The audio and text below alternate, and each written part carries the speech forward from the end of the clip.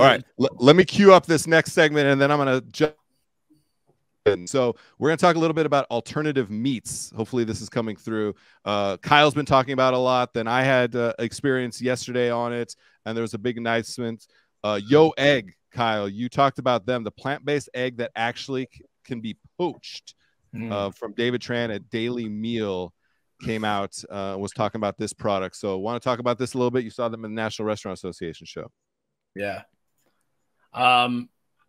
Super impressive. I mean, I would be surprised if I was, the only thing that caught me off guard, that if I was like going to say, hey, this could be a real egg, is that it was too perfect. Like it's not easy to poach an egg that perfectly. But overall, the product is insane. I mean, in terms of similarity and taste. So, I mean, I think we spoke about it here, but ultimately, I don't think this is just a vegan product. I think it's people want alternatives. I mean, it's even an alternative to restaurants who have, to me, restaurants who have guys in the kitchen who can't poach eggs properly. That's like, I don't know, but it's for sure was one of the main topics at the restaurant show. And to me, this was by far the standout. There's another one. Chunk was another one. The meat-based one was very cool. But the egg, and I just know how sensitive it is to cook these things, both sunny side up and poached, and they were phenomenal. Yeah, I mean, it had the egg on the sandwich or the egg on top of any dish. It's about the crack the yolk and have it run. That's the food porn moment. Yeah, and definitely had that from the videos I saw from you and from some of their stuff. And they had the sausage. They had like the vegan sauce, the plant-based sausage there. So they were making like sausage, egg, and cheese there, and they had salt, pepper, ketchup, hot sauce. I would ask anybody on the planet to tell me that did not taste exactly like an actual, So yeah, we'll see where it goes. But the argument that I can't stand is like people who are actually want to eat plants. Why would they want to eat an egg? I think it just goes back to what I said earlier, that it's not just for vegans. It's people who want alternatives. So I think they're very interesting. A little bit of a gateway there. Yeah, and in this article, this was according to TechCrunch, the plant-based egg market is expected to grow about 27% annually by 2027 to reach just under $800 million in value. Not plant-based across the board, plant-based egg. So that's pretty major. It won't be in the poached egg category. It's going to be in a lot of places like baked goods and different things like that, where plant-based egg is an alternative there. But man, that's a big number there for sure. So yeah. Did you come across any of those products, Sean? Can I be honest with you guys? No, lie to me. Lie, baby. You guys ruined alternative anything for me, like last show. Why? You ruined the California roll. You gave me you showed me what the video is of the imitation crab. I want imitation nothing for the rest of my life. You're all real. You're not doing imitation brisket anytime soon? No beyond meat, no beyond crab, no beyond anything. Let's just stick to the fundamentals. The impossible is getting Sean I want to see where the thing came from, not how it was fakely made to pretend like it's something else. Sean now has to see how the sausage is made, or he can't be who you are. If you're a chicken, be a chicken. If you're not a chicken, don't be a chicken. Be a lettuce. Be a lettuce. Just be okay being a lettuce. That's fine. You don't need to be a chicken. Turnips are awesome. But what about the chicken that's being made in a petri dish? No. Okay. No, real chicken, but like chicken, not like we're gonna talk about that, because that also spurred this on in a second. But yeah, just yesterday I had the experience with one of these products. Land Lovers sent over some stuff that we're trying across the team. Wanted to see if there's some avenues for this. So I tried Land Lovers flank steak, they're calling it. Then their fajita, which is like pre-marinated kind of fajita meat. And then their Mongolian beef style stuff. So what was interesting about their product, if you've seen any of these, where they basically have this like extruder of soy and wheat protein, and then they fold it on itself. So if you look at the side cut of it, it looks like a bunch of folded layered rubber bands. Sean, you want that? I saw that in the TikTok video of the fake crab. It's pretty wild. And basically that's supposed to mimic kind of the strands of protein. So I'll straight up give my kind of review right now of that and say that just the straight flank steak was a no. That maybe got across the board, I think, twos when it came to that product. The fajita and the marinated version, if you put enough marinade and caramelized onions and green onions and things like that with it, it was shocking how much after a few bites you kind of forgot that you were eating this fake meat, right? So it again, like, it needs a lot because the straight product was rough. But these other ones, like, I can see where people are going to gravitate towards these products. Will I? No, I'm gonna go for the real flank steak myself. And a lot of people are going to consume products like this. It was pretty clear to me that there is absolutely a lane and a channel for this. These are going to be big markets, and they're going after. They're talking about, $300 billion meat industry in the United States, 66 billion pounds of whole cut meat from this article from Vegconomist that talked about this. Beyond and Impossible, their sales are at about 1.4 billion as the leaders in that category right now. So it's a major category, and it's not going to go anywhere. So the need to improve these products, and Sean, to your point, to have some transparency. Because right away I was like, how are you extruding this? What does this extruder look like that's layering this meat on there? Do I have a problem with the process?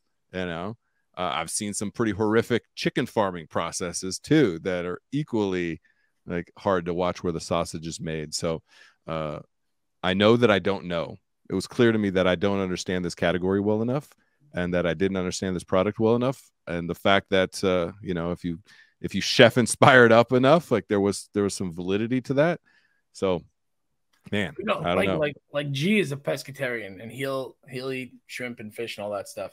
Sure. He would say, like, it's easier for me now because growing up it sucked. Like if I had to go out with my friends, I'd go to a restaurant, I would have to have like pasta and French fries because I didn't eat anything, and I couldn't afford to pay $30 for the shrimp.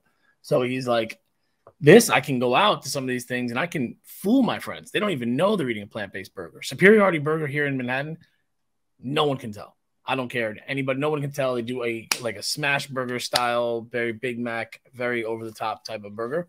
And I think it's made his life easier. Like, he can go out to these places with his friends, and I think there's a lot more to it than just dietary stuff. I mean, obviously, who knows what's better for who? I think we're still trying to figure that out. But I think from a lot of different angles, it's going to be around for a while.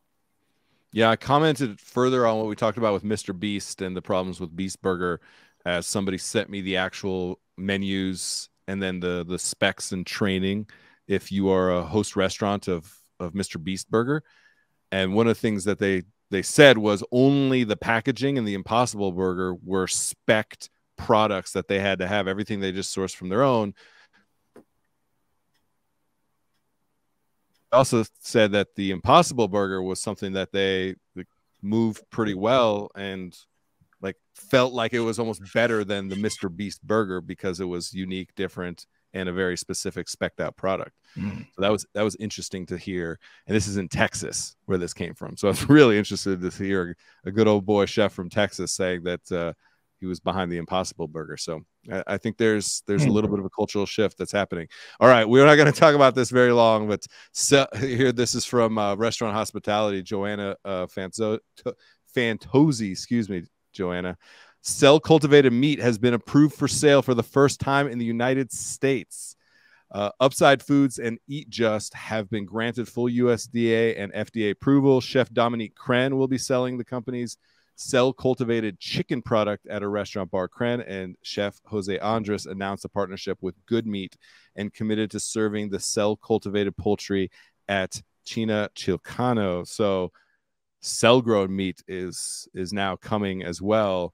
Is that do we feel better or worse about cell-cultivated versus plant-based when it comes to this? What do you think, Kyle? Did you see or hear any of this when you were kind of going down the alternative meats at NRA? I don't think I saw any of the this type of meat that I recall, but I did see the video on it. I don't know. It's just a little freaky.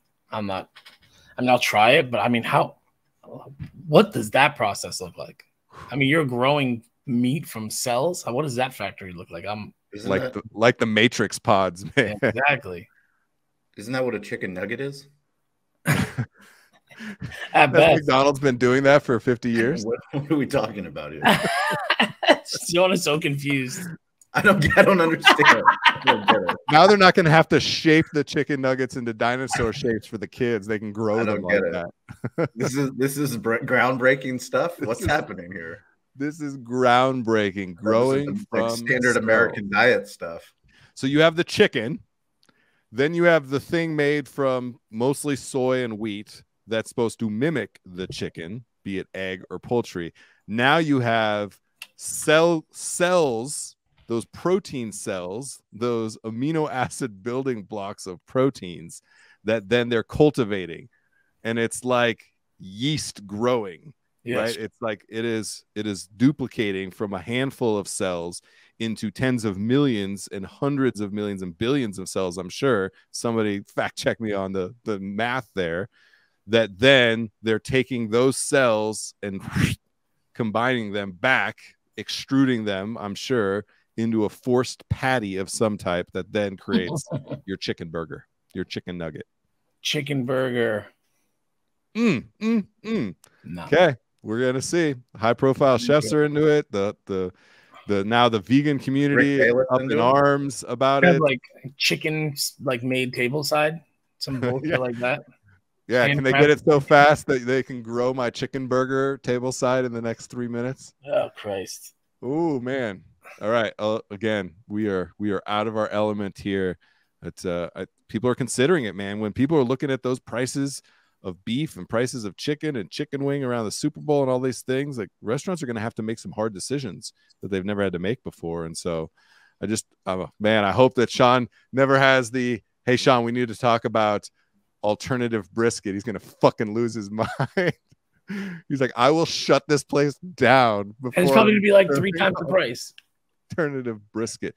For now, there'll be that early adopter curve, and then eventually it'll probably become less expensive over time. It'll become less expensive than meats, than seafoods.